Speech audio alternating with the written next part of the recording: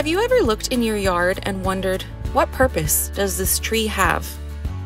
EarthFest at UTRGV hosted Pollinator Day on Friday at the Pollinator Cantina on the Brownsville Campus.